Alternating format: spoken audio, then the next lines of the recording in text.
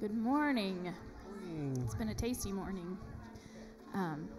As we prepare to sing worship to the Lord, we're going to start with a reading from Psalm 51.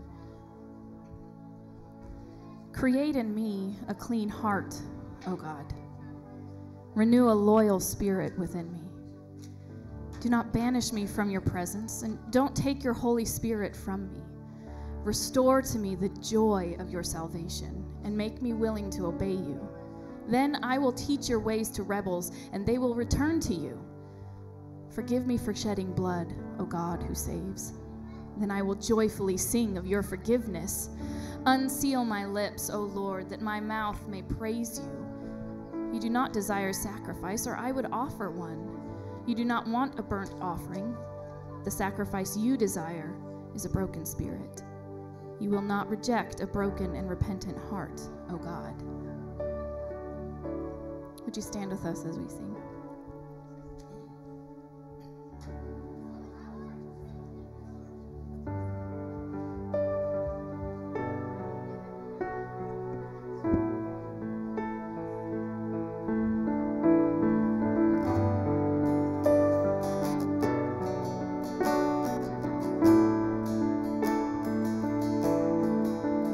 You give life, you are love, you bring love.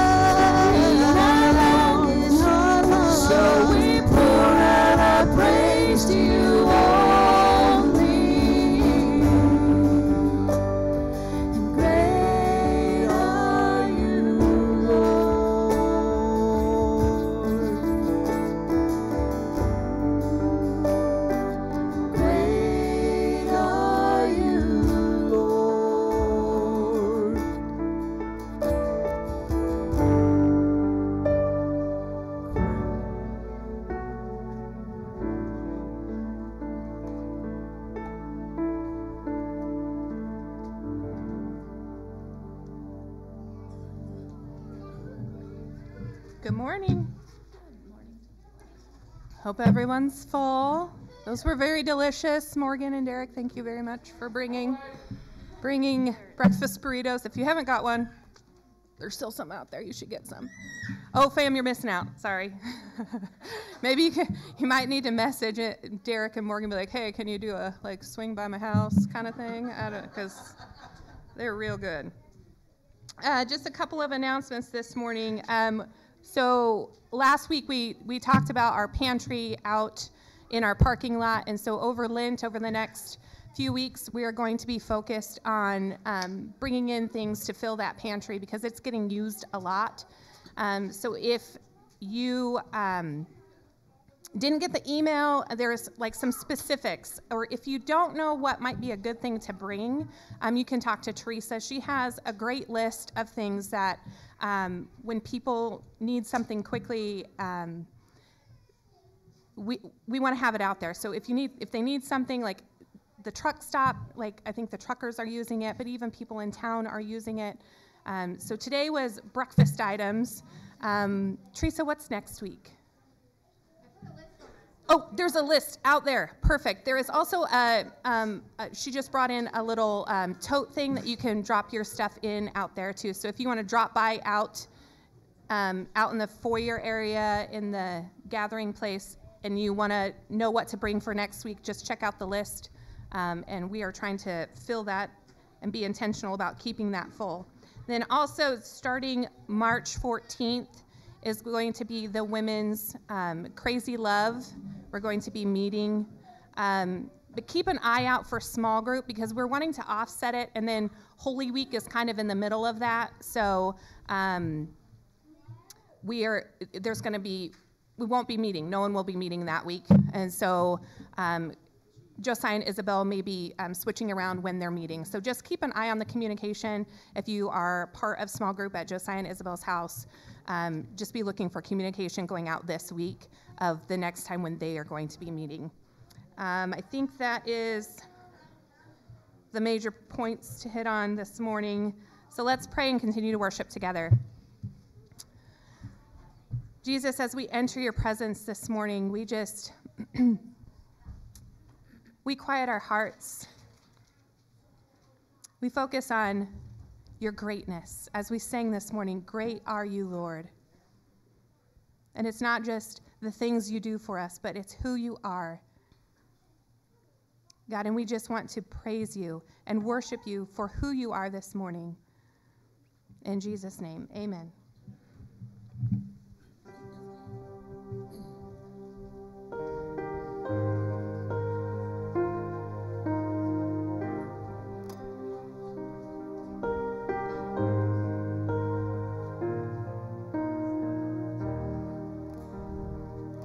It was my cross you bore, so I could live in the freedom you died for.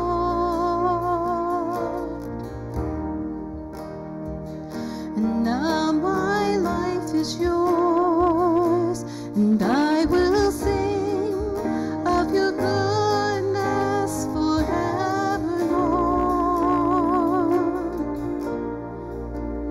Worthy is your name, Jesus. You deserve the praise. Worthy is your name. Worthy is your name, Jesus. You deserve the praise. Worthy is your name.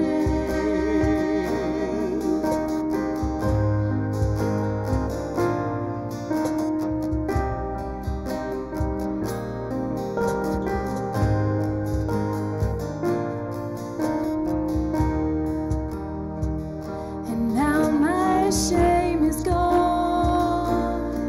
I stand amazed in your love undeniable.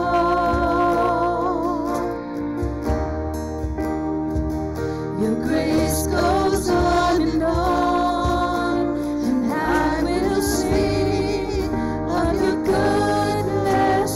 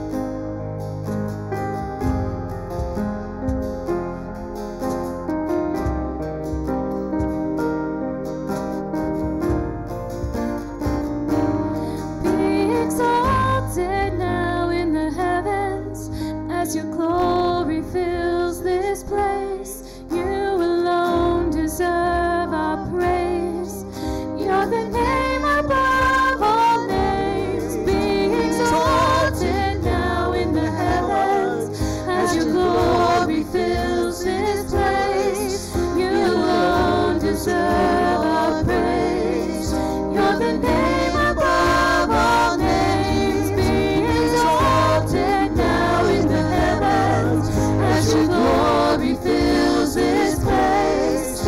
You alone deserve our praise.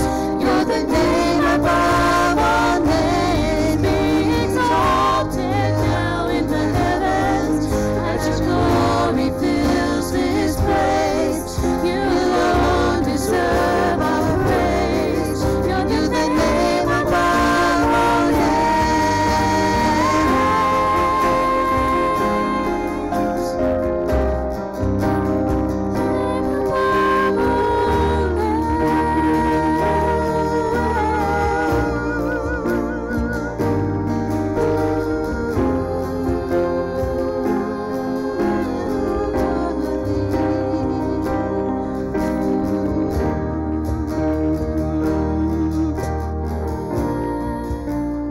Worthy is your name, Jesus. You deserve the praise. Worthy is your name. Worthy is your name, Jesus.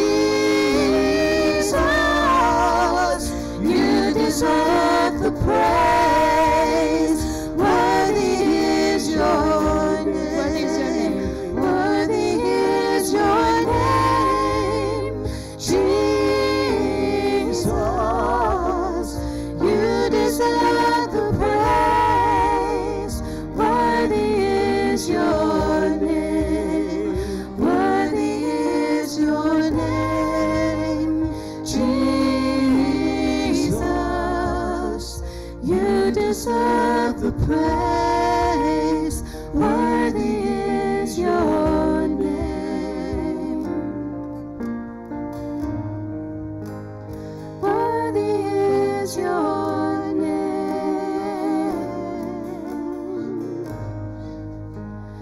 Worthy is your name.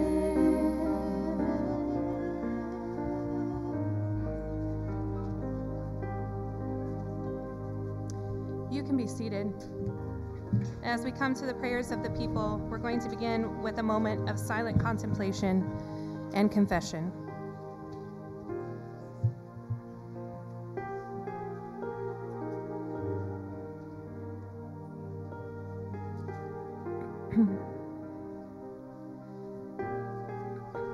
Most merciful God, we confess that we have sinned against you in thought, in word, and in deed, by what we have done and by what we have left undone. We have not loved you with our whole heart. We have not loved our neighbors as ourselves. We are truly sorry, and we humbly repent. For the sake of your Son, Jesus Christ, have mercy on us and forgive us, that we may delight in your will and walk in your ways to the glory of your name. We pray for all of those in our community and all the people that they love who need healing in their bodies. Show up in their stories and heal. Protect us as our bodies do what you created them to do.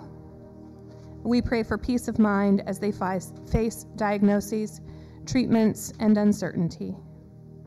Lord, give them the courage to turn to you when fear tries to overwhelm.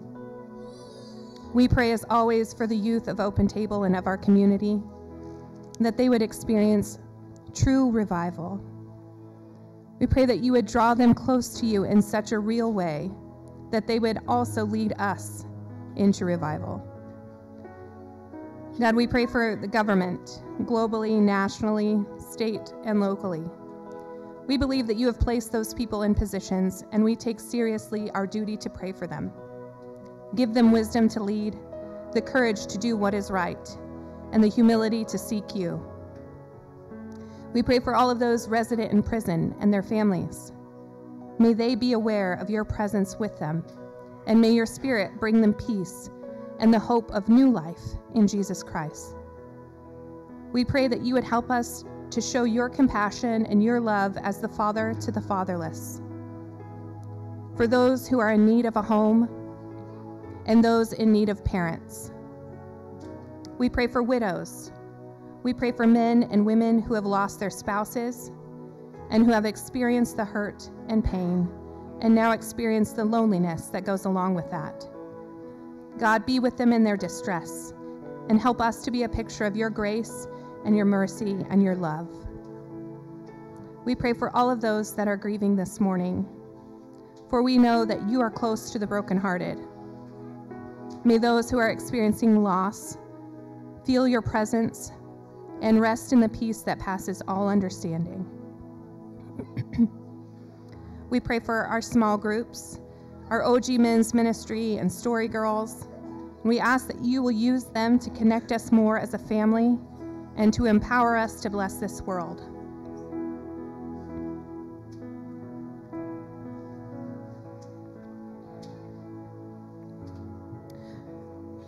This next, we're praying for missionaries next, and I have a very good missionary friend who lost her life this last weekend when she was in Tanzania. She was with YWAM, and 11 of them lost their lives in a bus accident.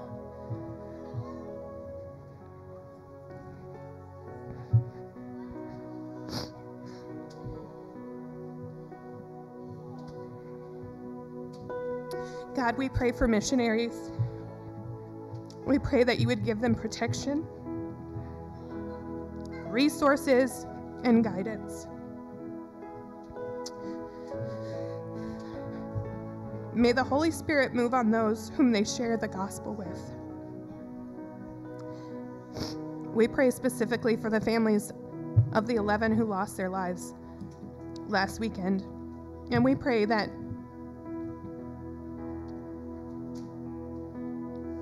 you would bring many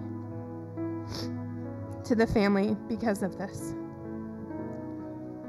That your glory would shine in the midst of pain.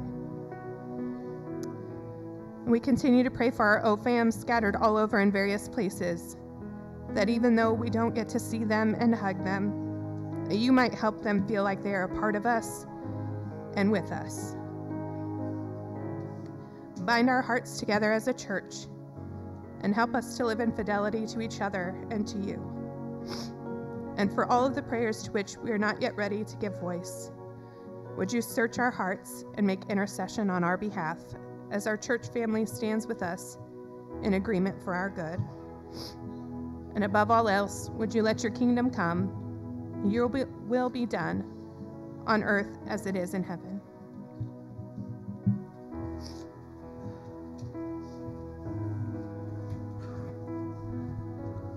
Would you stand with us as we continue?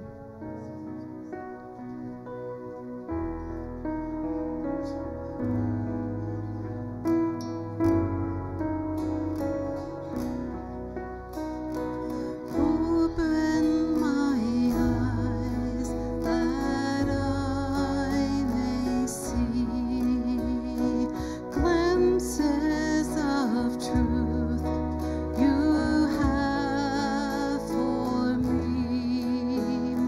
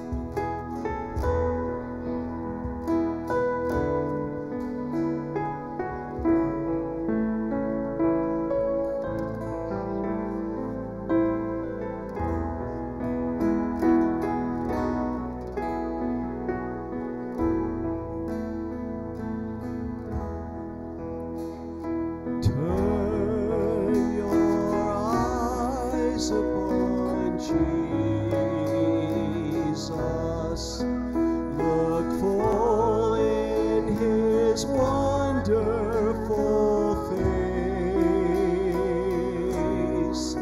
and the things of earth will grow strangely dim in the light of his glory and grace. Oh, soul, are you weary and troubled? No light in the darkness you see. There's light for a look at the Savior, and life more abundant and free. Turn your eyes upon Jesus. Look full in his wonderful face, and the things of earth will grow strangely dim in the light of his glory and grace.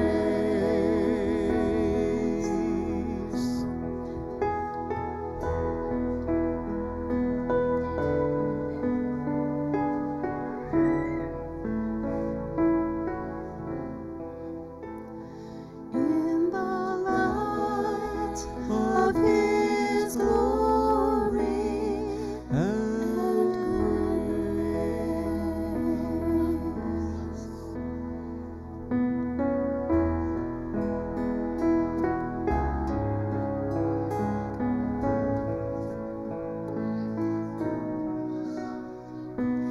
Be thou my vision, O Lord of my heart, not be all else to me save the thought. Thou my blessed Lord, by day or by night, waking or sleeping, thy presence my light.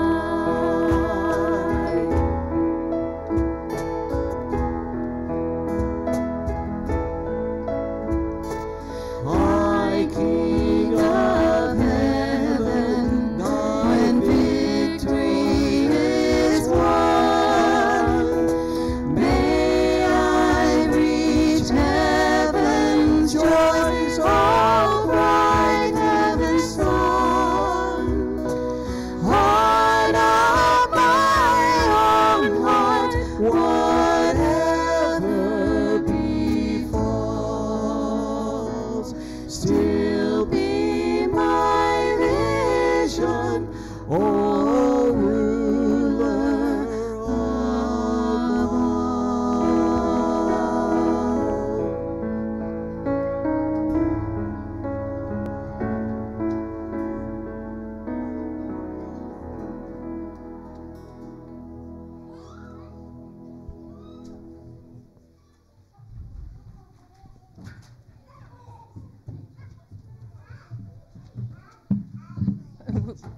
We've come to the time in our service where we're going to release the kids to go down to their classes, but before we do, we would like to bless them. So if you would place your hands on your child or stretch out your hands to the children that are around you, we're going to pray.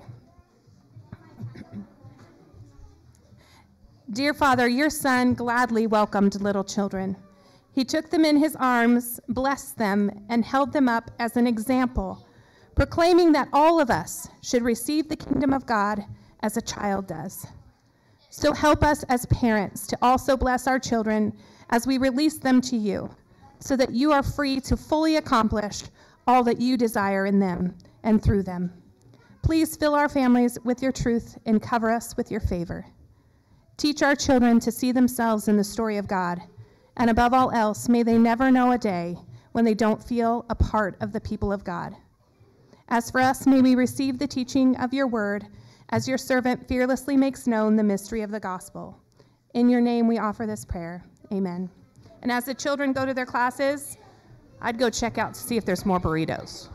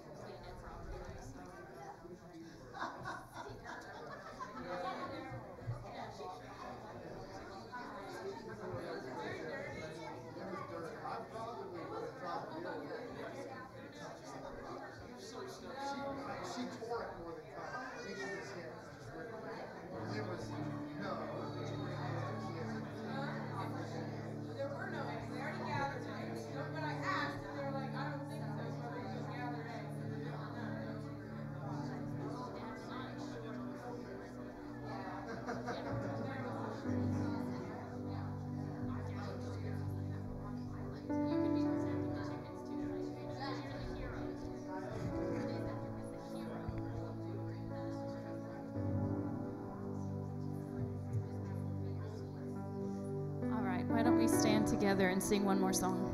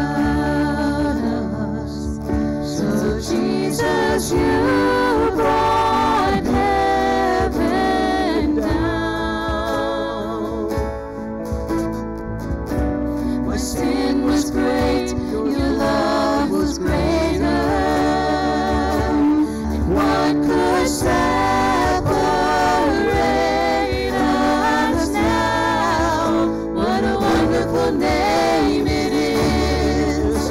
What a wonderful name it is.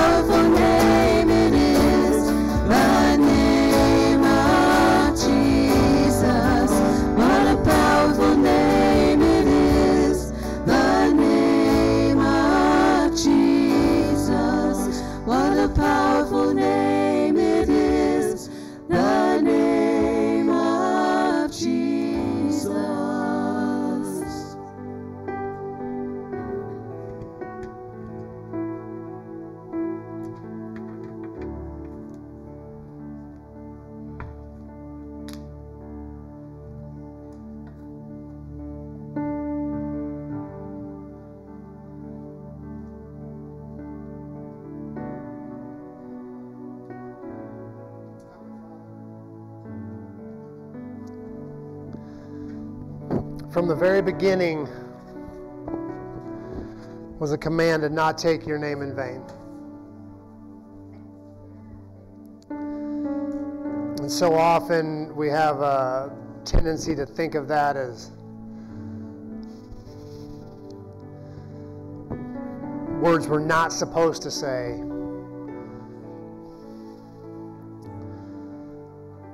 But God, I think we can also take your name in vain by not recognizing the power in that name and not living as though we bear that name.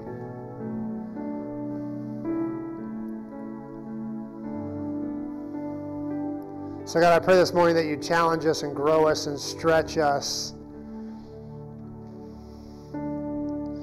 so that we can leave here bearing the power of that name, the wonder of that name, the beauty of that name. And then we would show that to the world. In Jesus' name, amen. You can be seated. All right.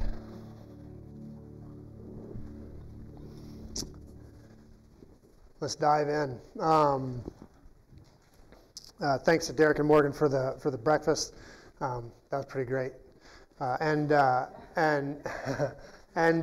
just so you guys know, we'd love to do that more.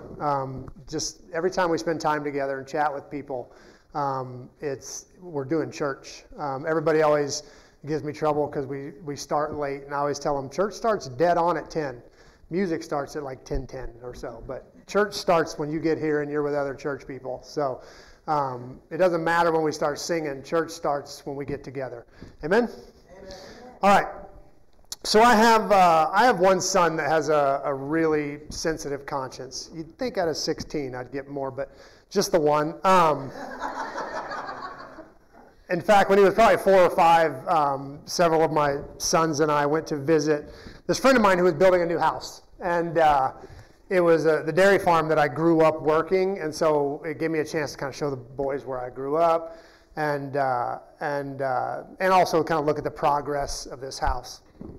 Kind of a multifaceted trip. Incidentally, Esther did not go with me, and so all of my sons, including the 3-year-old, got to ride this 250, 300-pound bull calf around, which got me in a lot of trouble when I got home, and my boys with the big mouth told my wife all about it.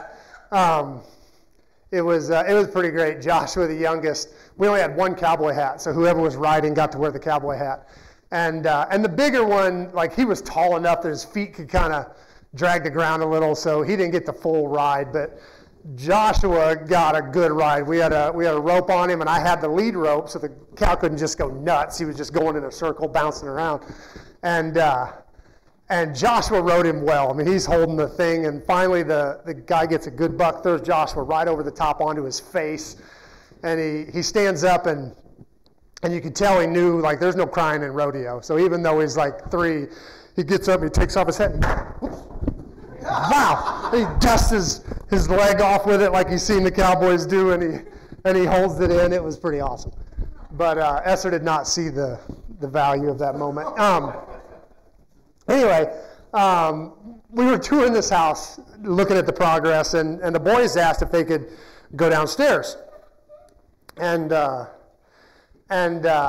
asked my buddy what was down there, and he said nothing but some ladders and paint and stuff like that. So I told the boys they could go look around, but this was not run around crazy time. This is if you want to go see what's down there, fine. But I firmly told them no running at all. Like if you run even a few steps, they're going to get a spanking. I was bluffing. I'd never spank my kids.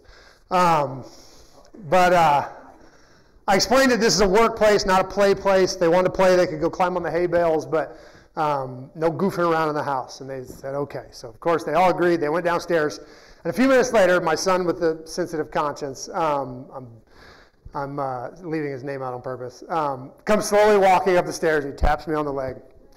I look down, he says, I forgot your rule about running for a second. And so I took off running for a couple steps. And then I remembered, so I immediately stopped. But he should probably still spank me. That was the toughest spanking I've ever given. I'm kidding. I didn't. Come on, people. I didn't spank you. Everybody's like, no, you didn't. All of his brothers always gave him a hard time because he was the one to always rat him out. He was the one that tattled on everything. In fact, we had finished off our attic into this boys' room. It looked like Snow White and the Seven Dwarfs because it was the ceiling was the roof, and so it's just long the whole length of the house, and it was just 7 beds, boom, boom, boom, boom, boom, that the boys lived in, and there was no bathroom up there. It was a little bitty house we lived in with 9 kids, and we had 1 bathroom, and so. And, we have boys, so, almost all of them wet the bed, so the room always reeked of pee, right? And Esther hit a point where she was like, this is ridiculous. It's like every single one of them every night. And I think Elijah, oops. Yep. I think he had overheard his mom kind of complaining, and so he comes down one day, and he's all hang-dog, and he goes, I just want to let you know that sometimes when we don't want to come downstairs to pee, we all just pee in the laundry basket. So yeah, they had a laundry basket, so they figured out if they just peed in the laundry basket, Mom and Dad thought it was just wetting the bed. And so, yeah, they were furious when he ratted them out. Not because they got in trouble, which they did, but because now they had to come downstairs to go pee every time they wanted to pee. And honestly, it's taken me almost 30 years of ministry to fully recognize how rare a sensitive conscience really is. This is our 3rd Sunday of Lent, and this year we're looking at some of the most difficult, sometimes confusing confrontations in Jesus' life. And honestly, there may be none tougher than this morning's passage. But we're looking at these passages as a way of giving the body of Christ a scan. We're calling this series Full Body Scan, like a full MRI to see where any sickness might hide, that we can maybe root out as we prepare our hearts for the resurrection of Easter. We've talked about Jesus' baptism and temptation in the wilderness, as Jesus kind of forges this incredible substitutionary link between his life and the life of his body, the church, being baptized on our behalf and winning victories over temptation of the enemy also on our behalf. And even as he launches his ministry again on our behalf and says, now that you've seen me do these things, you go and do likewise. And then eventually embracing his own death, most assuredly, on our behalf. Last week we talked about our vision and more precisely our perspective. We unpacked this moment where Peter, with a good heart and good motives, tries to protect Jesus, only to find out that he's actually playing the role of Satan in this moment. And the one and only thing he was wrong on, that he wasn't seeing things from God's perspective. Jesus told him that he was only seeing things from man's perspective. As the body of Christ, we need to have our vision healed so we can see things from God's perspective. Well, this morning we're launching into one of the most curious and honestly frightening moments in Jesus' life. Some people love this story because they resonate with the Jesus they find in this story. But others of us have no idea what even to make of this story. And honestly, it changes some of the neat little boxes we'd love to tuck Jesus into. We're going to be reading from John 2, if you want to follow in your own Bible. It reads like this. It was nearly time for the Jewish Passover celebration, so Jesus went to Jerusalem. In the temple area, he saw merchants selling cattle and sheep and doves and for sacrifices. He also saw dealers at tables exchanging foreign money. Jesus made a whip out of some ropes and chased them all out of the temple. He drove out the sheep and the cattle, scattered the money changers' coins all over the floors, and turned over their tables. Then going over to the people who sold doves, he said, "Get these things out of here. Stop turning my Father's house into a marketplace." And then his disciples remembered the prophecy from the scriptures, "Passion for God's house will consume me." But the Jewish leaders demanded, "What are you doing? If God gave you authority to do this, show us a miraculous sign to prove it." "All right," Jesus replied, "destroy this temple, and in 3 days I will raise it up." "What?" they exclaimed. "It has taken 46 years to build this temple, and you can rebuild it in 3 days?" But when Jesus said this temple, he meant his own body. After he was raised from the dead, his disciples remembered he had said this, and they believed both the scripture and what Jesus had said. This is the word of the Lord. This is the famous flipping of tables. This is Jesus' big, explosive, angry moment that every single one of us has used as an excuse to lose our temper without feeling guilty, right? We all do that? Please tell me it's not just me. Yeah. We flat go off on somebody who annoys us, or it becomes a daily habit to go off on somebody who annoys us, and someone quotes the fruits of the Spirit at us like a jerk. Love, joy, peace, patience, kindness, gentleness, faith, and each word kind of digs a little deeper. And right before you crumple under the conviction, you go, yeah, well, Jesus flipped tables when he was angry, right? You've done it. Don't lie. You know. Well, Jesus does really go off this day at the temple, and definitely kind of jumps off the pages of our Bibles because it seems so out of character for the Jesus the gospel writers tell about. And I honestly believe it shocked the disciples every bit as much. It shocks us, it shocked them, because John sneaks in this one line. He says, then his disciples remembered this prophecy from the scripture, passion for God's house will consume me. John's basically like, we were all standing there with our jaws on the floor wondering what in the world just happened, and we were like, oh, that's right, this was part of the whole Messiah thing. They got it, but not at first. At first you could tell they were like, whoa. But yeah, this episode in the temple is really odd and complicated. And the deeper we dive into it, the more complex and honestly frightening and hopefully convicting it gets. So let's dive in and see where this is going. And I swear, I'm not using this as an excuse to talk about money and tithing again so soon after talking about it in our last series. But to understand what's happening here, we have to go back to Moses' teaching on the tithe. This is Deuteronomy 14. He said, you must set aside a tithe of your crops, 1/10 of all the crops you harvest each year. Bring the tithe to the designated place of worship, the place the Lord your God chooses for his name to be honored, and eat it there in his presence. This applies to the tithe of your grains, new wines, olive oil, and firstborn males of your flock and herds. Doing this will teach you always to fear the Lord your God. Now, when the Lord your God blesses you with a good harvest, and the place of worship he chooses for his name to be honored might be too far away to bring your tithe. If so, you may sell the tithe portion of your crops and herds, put the money in a pouch, and go to the place the Lord your God has chosen. When you arrive, you may use the money to buy any kind of food you want, cattle, sheep, goats, wine, or other alcoholic drink.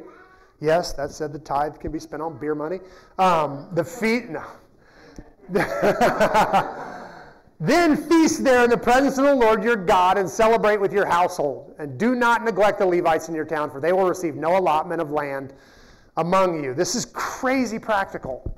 I love Torah. This basically just means that rather than drag wagon loads of grain and animals and milk and wine and oil and the 90 or so miles that it would take you to get from, say, Nazareth to Jerusalem, you could sell your tithe, take the money to Jerusalem, and buy everything you need for the Feast of Sukkot, or Tabernacles, with all your people. This was a major relief to first century Jews because this passage starts with one major caveat. Bring the tithe portion to the designated place of worship, the place your Lord your God chooses for his name to be honored. No matter where they live, a Jew is supposed to travel to Jerusalem to celebrate three pilgrimage feasts each year. By the time of Jesus, this was a big deal because there were Jews spread all over the Roman Empire. What historians call the diaspora started with the Assyrians conquering the northern 10 tribes of Israel, then Babylon conquering the southern 2 tribes. And in both of these conquests, a great many Jews just scattered and ran to all points of the compass. When we read our Bibles, we follow the ones who stayed, like Daniel and Esther and Jeremiah and Ezra and Nehemiah. But what we don't realize is that Babylon did not capture all the Jews.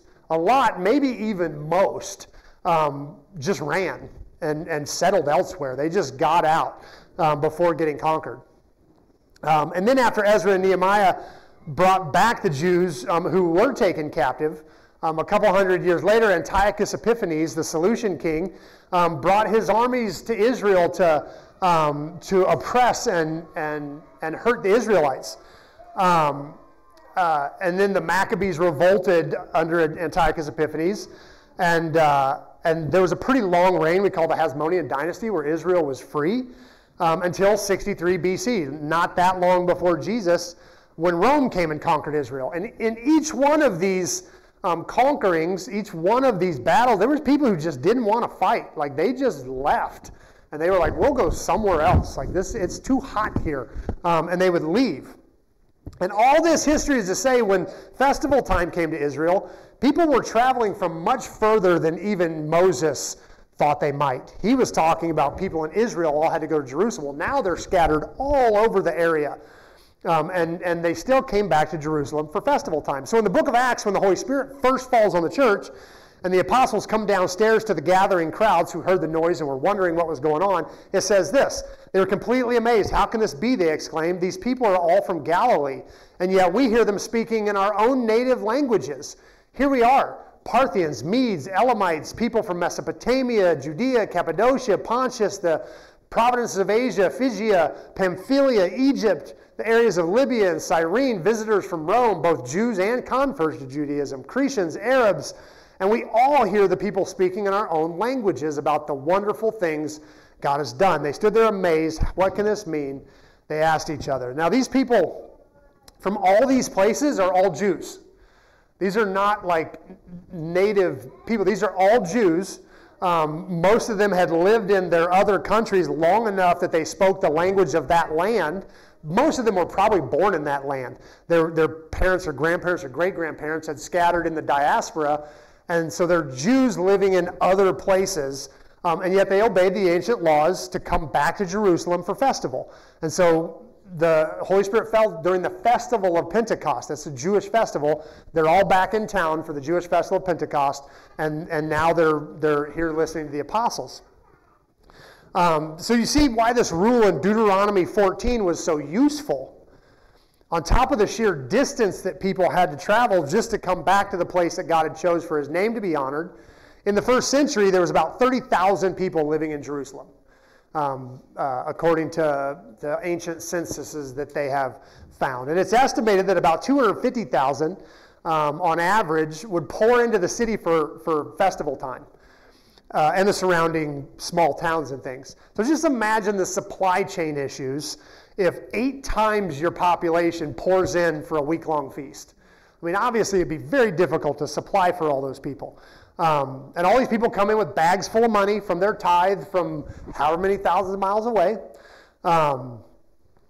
Hundreds of miles. I don't think that many live thousands and thousands of miles away. And they all come in ready to buy feast supplies, party supplies. Because of this, honestly, and to try to limit gouging originally and similar practices, the temple would source and sell festival provisions.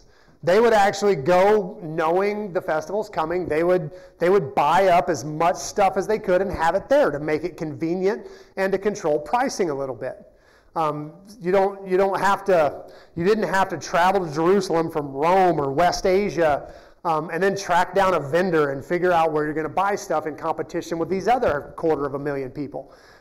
You could just go straight to temple, purchase your tithe back right there in the temple courtyard.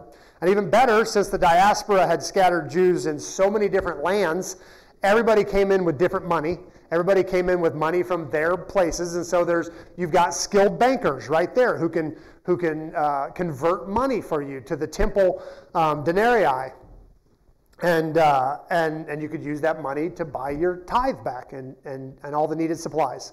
And this entire machine was created so people could do what the Bible commanded them to do. To obey the Scripture, to obey Deuteronomy 14, to bring your tithe, feast in the place God chose for his name to be honored. And this is what makes Jesus' reaction to temple capitalism so terrifying.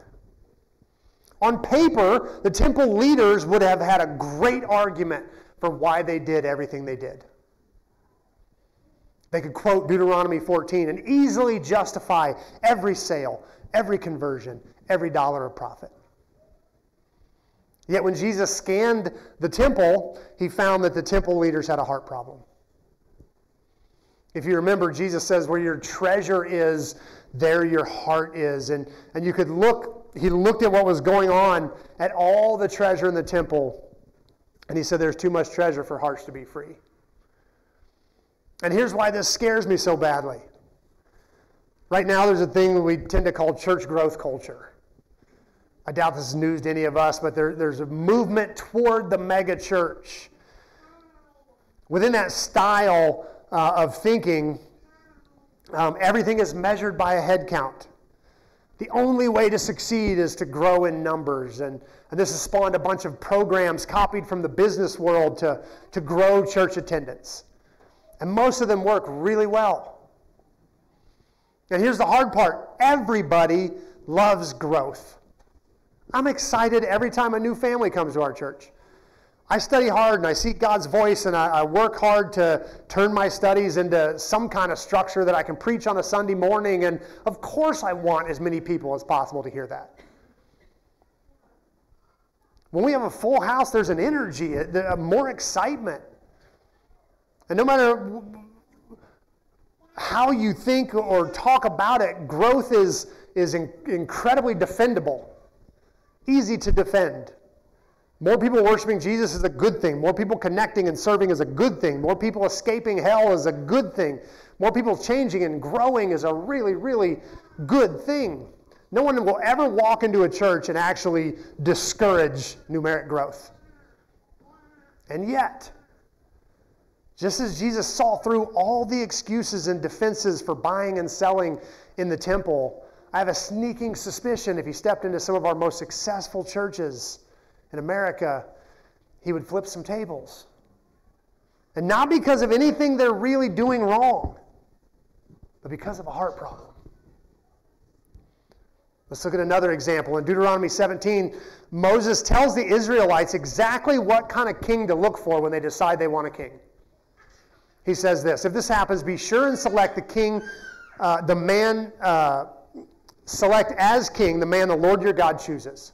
You must appoint a fellow Israelite. He may not be a foreigner. The king must not build up a large stable of horses for himself. In that day, horses were only used in warfare. They were chariots. They rode donkeys. They used oxen to pull things. Horses were war animals. So he's basically saying this guy can't amass a big army. This is not a big military leader. Or send him to Egypt to buy horses. For the Lord has told you, you must never return to Egypt. The king must not have many wives for himself, because they will turn his heart away from the Lord. And he must not accumulate large amounts of wealth in silver and gold for himself. When he sits on the throne as a king, he must copy for himself the book of instruction on a scroll in the presence of the Levitical priests. So basically, what he's saying is, when you pick a king, not into army, not into money, not into women, he's got to be a Bible guy. Sounds like somebody we know. But first he says, be sure to select as king the Lord your God chooses. Let God pick. Which sounds an awful lot like Jesus. But the main point is that choosing a king was not a brand new idea when the nation finally decided they wanted a king. Moses had already made recommendations for that. He'd already laid that out. He already knew it was coming. But when the nation came to Samuel to ask for a king, they revealed an underlying heart issue. This is finally when the elders of Israel met at Ramah. They discussed the matter with Samuel. Look, they told him, you are now old and your sons are not like you. Give us a king to judge us like all the other nations have. Samuel was displeased with their request and went to the Lord for guidance. Do everything they say to you, the Lord replied, for they are rejecting me, not you. They don't want me to be their king any longer. We want to be like all the other nations. I don't think God had a problem with them having an earthly king. If they had asked for a king to help enforce Torah, if they had asked for a king to help the people stay focused on God, if they had asked for a king to help us worship better, I think God would have been all for it. But that's not what they said. They said, we want to be like everyone else. Except Israel was never supposed to be like everyone else. That was the point of Israel. They were supposed to be different from everyone else. To be a peculiar people, he said. To be different. But they wanted to fit in. Again, I think the church has bought into this problem. We do everything we can to look like, sound like, feel like the world, hoping to draw people into our churches. I can hear us cry out to Samuel, give us a light show like the other nations. Give us a coffee shop like the other nations around us. Give us a concert and a performance like the other nations. Give us a feel-good message like the nations around us. Give us full commercialism experiences like the other nations around us.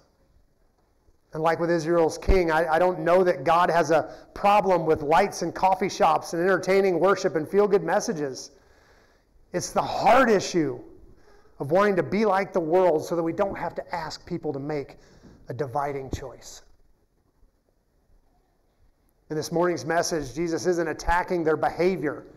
Their behavior is in line with Torah. He was attacking their hearts.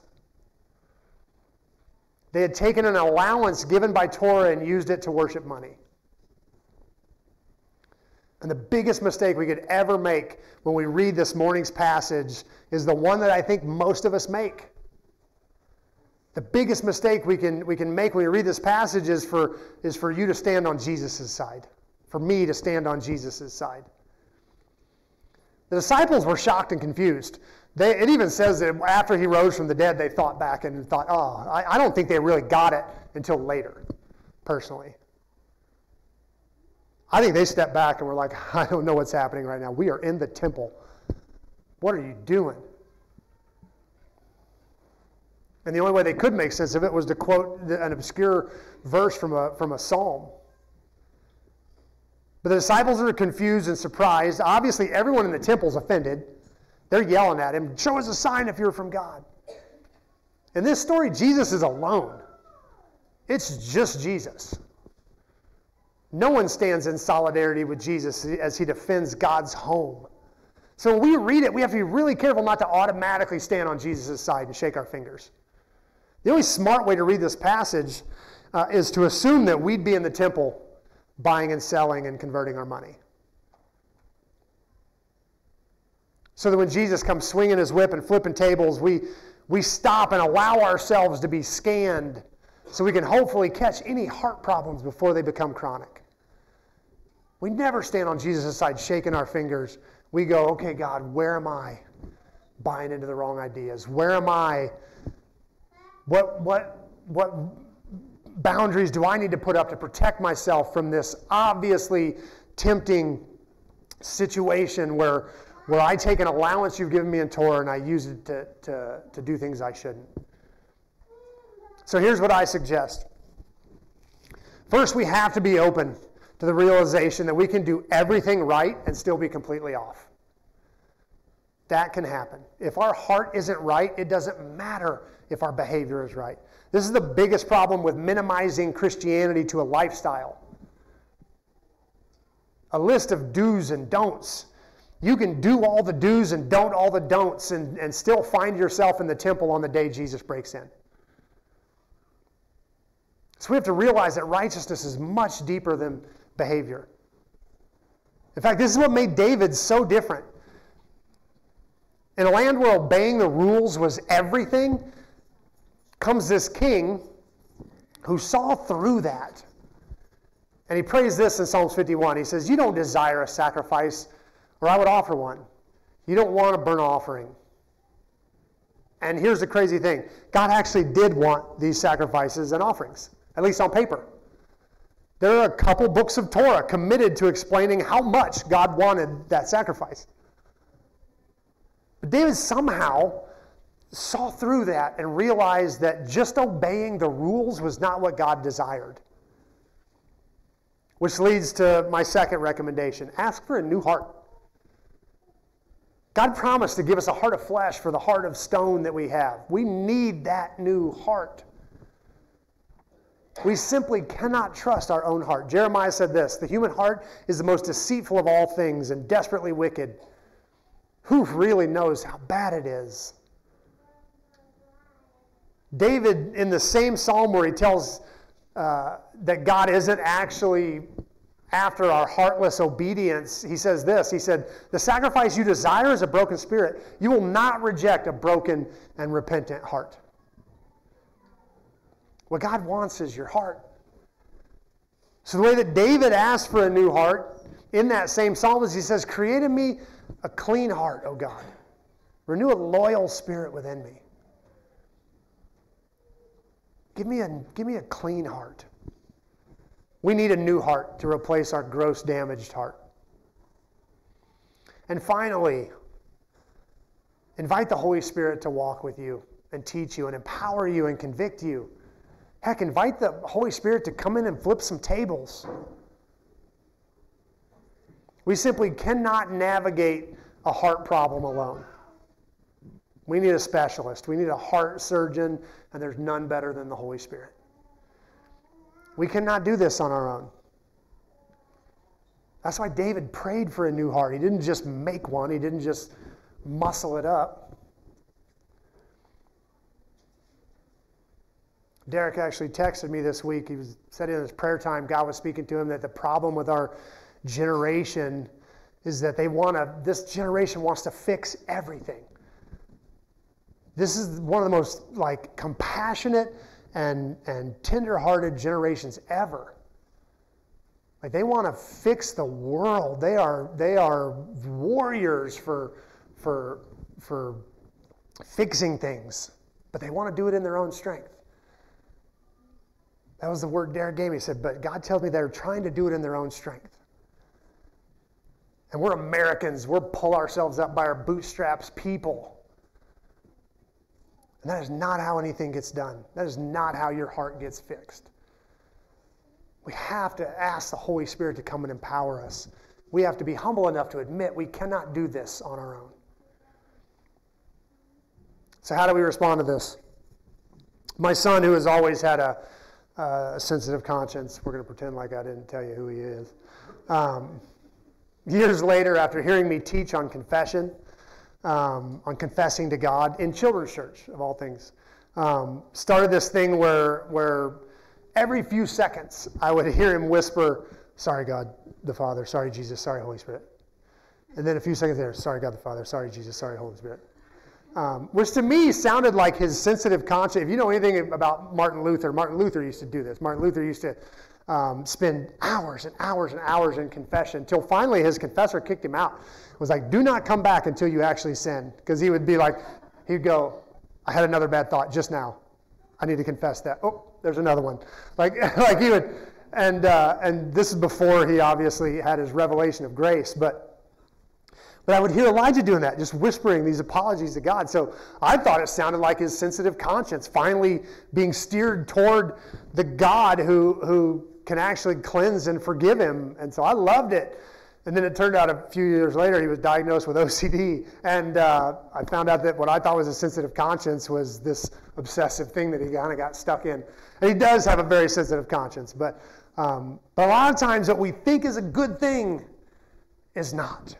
And it's revealing that we've got a heart issue that we have to take to the Holy Spirit and ask for help. The human heart is hard to know, even if you're the owner of that heart.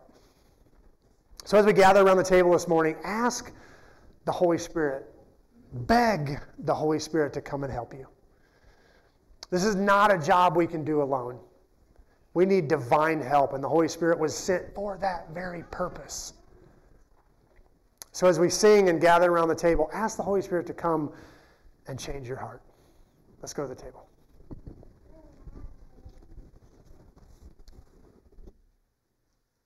the night of his arrest, Jesus took bread.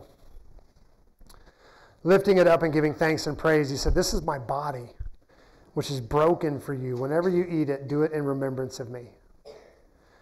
And now whenever we eat this bread and drink this cup, we declare the Lord's death until he comes. Lord Jesus, we gather around this table every week to remind ourselves that we're not here because we're good. We're not here because we're worthy. We're here because you sacrificed yourself for us. You gave yourself as an offering on our behalf. And that's the only reason we can stand here. It is so easy to slip into that self-reliance, to slip into that I'm doing this on my own, to slip into that I got this.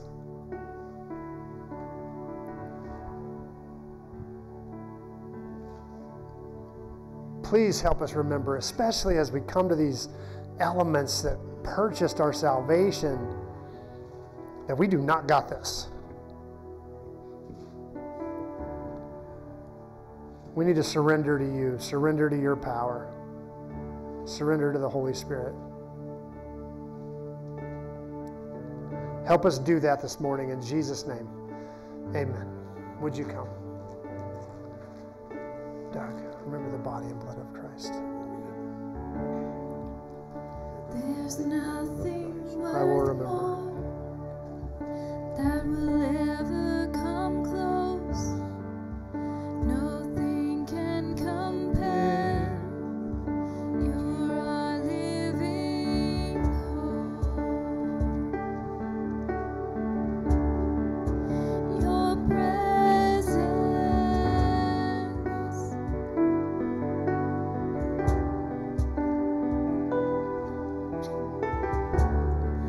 I've tasted and seen of the sweetest of loves, where my heart becomes free and my shame is undone.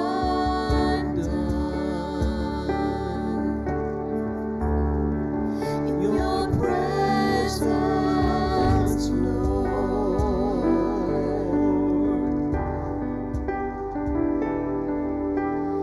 Holy Spirit, you are welcome here. Come flood this place and fill the atmosphere.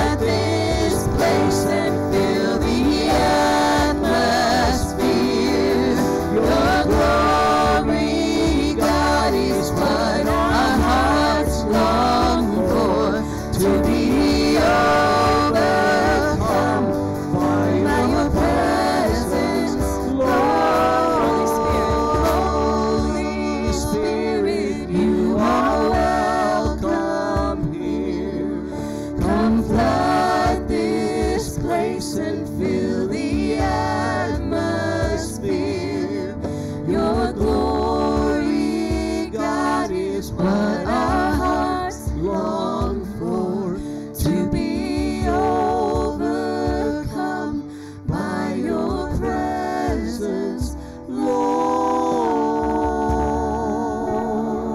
Would you stretch out your hands and receive now this benediction? May the Lord bless you and keep you, Open Table Community Church. May he make his face to shine upon you and be good to you. May he lift up his countenance upon you and give you peace.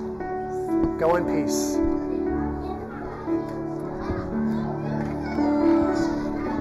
Dale, remember the body and blood of Christ. April, remember the body and blood of Christ.